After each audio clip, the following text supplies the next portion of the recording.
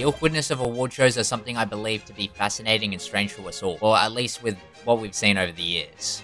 Although the concept of awarding people based on their hard work and accomplishments sort of makes sense. So that's why I'm going to be ranking all the award shows and ceremonies based on their cringiness and awkward. The most cringy and awkward being in D tier, and the ones that are the most entertaining, and the ones with just the best vibes being in S tier. First up we have the Oscars, also known as the award show no one really watches. I can in fact say that the only reason I watch it is because I'm a massive film fan and very passionate about movies and TV shows. The reason I only know people don't watch it is because I brought it up to a friend when Will Smith slapped Chris Rock, and he said the only reason he watched it was after seeing the slap because he didn't even know it was on. So he watched a playback of it, pretty much. That slap was so shocking it broke record-breaking numbers. The most viewed in 24 hours on YouTube. But now it's been broken by another video, I can't remember what it was. It was also weird to the point where I genuinely thought it was fake. But then I saw Lupita Nyong'o's face, and I thought, oh my god, this motherfucker was being legit. There was also a moment where Seth MacFarlane hosted the Oscars and sung a song listing just about every single woman in the industry who went naked for a role. It was just so funny, not just because of the dance or the song itself, but some of the faces that some of the women made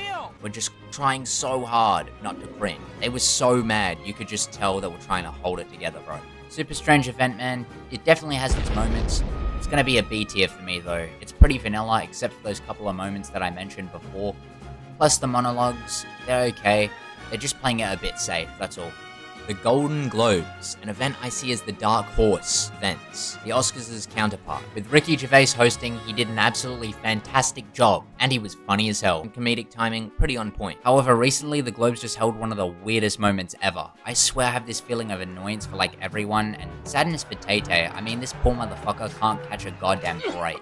The big difference between the Golden Globes and the NFL, on the Golden Globes, we have fewer camera shots of Taylor Swift.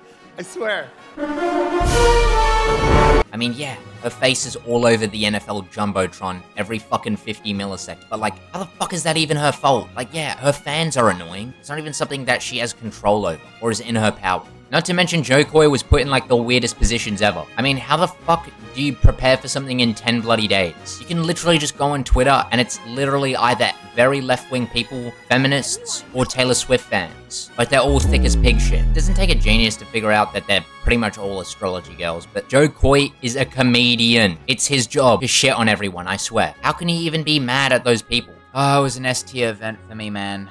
It was an S-tier event. The recent events just ruined it. Now it's an absolute shambles. So yeah, it's gonna be a B tier for me.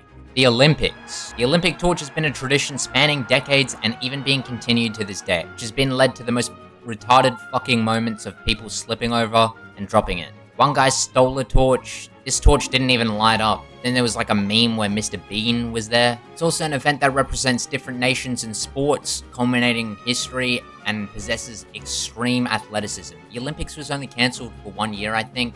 It's definitely an event worth commemorating and appreciating. Even Muhammad Ali lit the place on fire. No cringe, no problems. It's gonna have to be an S tier for me. Right there, baby. The Grammys.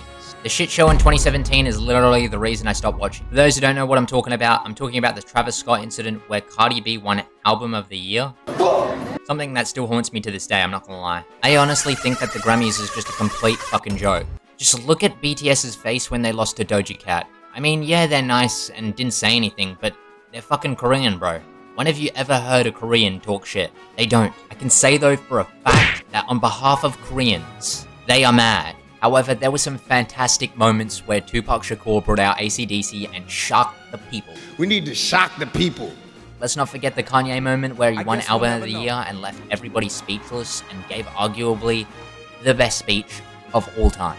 Now you might be thinking, well, what about MLK Jr. and I Had a Dream? I might be colored, but I give less fucks than a virgin when it comes to that speech. It used to be fucking outstanding, but now it's trash, and like Eminem said, everyone gets stiffed and robbed every year. Not cringe or awkward, it's just straight up shit. I'm just gonna put this in B tier. The Met Gala is by far the weirdest and most unusual show ever, which is saying something, because I have some weird-ass events on this list, and there are some fucking weird-ass events. I don't even know what the purpose of it even is. And it's supposed to portray some sort of fashion culture, but only for rich and famous people. And if it's supposed to show off fashion, then why can't anyone else wear it? It feels like some ego-stroking shit show. I mean, Jared Leto wore a literal cat costume. Lil Nas X went dressed as a goddamn invisibility cloak from Harry Potter, and Rihanna wore a pizza. This event couldn't be any more annoying or any more cringe. D tier. And lastly, the Game Awards. The award you forgot about, but I just made you remember. Making your face look at this video the way you remember goddamn 2000s nostalgia. Now, the Game Awards, while full of awkward and cringy moments, is still kind of the highlight of the year for me.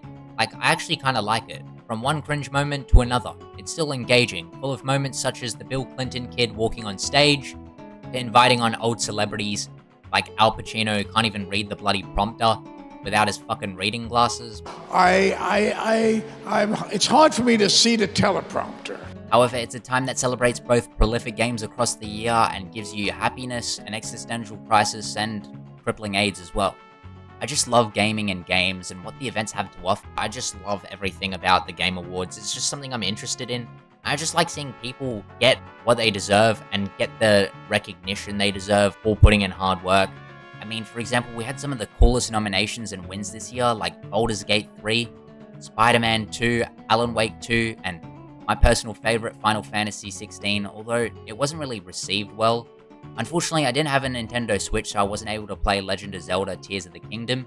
I heard it was pretty good, and some say it was better than Legend of Zelda Breath of the Wild. So, for Game of the Awards, I'm gonna put this in A tier. Super cringy, but really enjoyable. And that's it, lastly, for the Game Awards. And if you liked the video as well, don't forget to hit the thumbs up, subscribe, and you can check out my next video in the top left as well. Check out all my socials, I'm on TikTok, everything like that, basically. I'll see you guys in the next one. I love you guys, man. Take it easy. See you next time, you bloody legend.